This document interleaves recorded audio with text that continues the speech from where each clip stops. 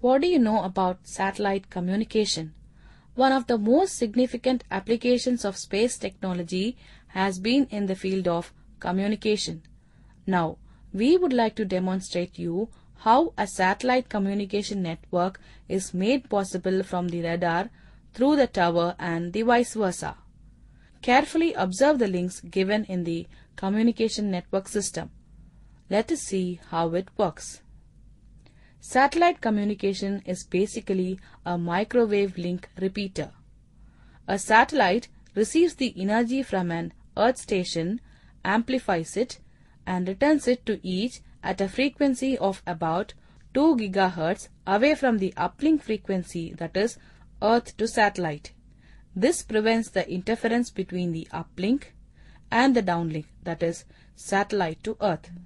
A satellite in space links many Earth stations. The user is connected to the Earth station through terrestrial network. This network may assume various configurations, including a telephone switch or a dedicated link to the Earth station. Signals generated by the user is processed and transmitted from the Earth station to the satellite. The satellite receives the modulated RF carrier at the predetermined uplink frequencies from all the Earth stations in the network, amplifies these frequencies, and then retransmits them back to Earth at downlink frequencies.